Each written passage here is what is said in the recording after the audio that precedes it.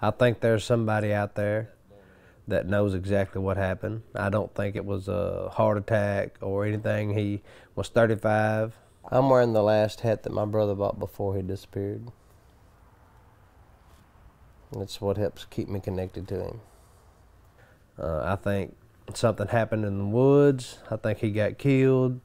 Something was done with his body. And somebody knows something. I think he walked up on somebody doing something that he shouldn't have seen, and they done away with him. And that's what I believe. His mom and daddy's getting older, getting sicker. His daddy has died 2 or 3 times in the past couple years and been revived. They're not going to be around forever, and I want them to be able to lay their son to rest before they pass.